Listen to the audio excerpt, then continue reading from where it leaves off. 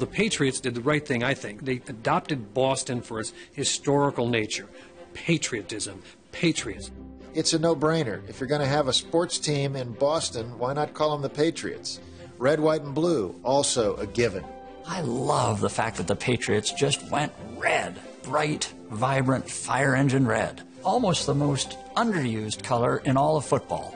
The Patriots' first helmet design was not a success. So in the first year, the Patriots had a tri-corner hat as their logo on the side of their helmet, but it was very hard for people to make out what it was. It was this sort of amorphous lump.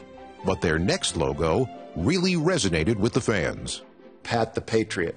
And I can remember as a young boy just smiling when I saw the Patriots snapping the football. That just looked like just this wonderful image. But the image has to be accompanied with success in the field. And those Patriots teams, they had a tough run in the 60s and 70s. Patriot Pat was replaced by the Flying Elvis as the color palette gained a new shade. They changed the helmet from white to silver. They changed the tone of the colors. They changed the dominant color from red to blue. It was complete makeover. Extreme home makeover in New England. The new look carried through into the 21st century. With 3 Super Bowl victories during the decade, the Patriots created a Super Bowl dynasty. Red, white, and blue, they're not just colors, they're heritage.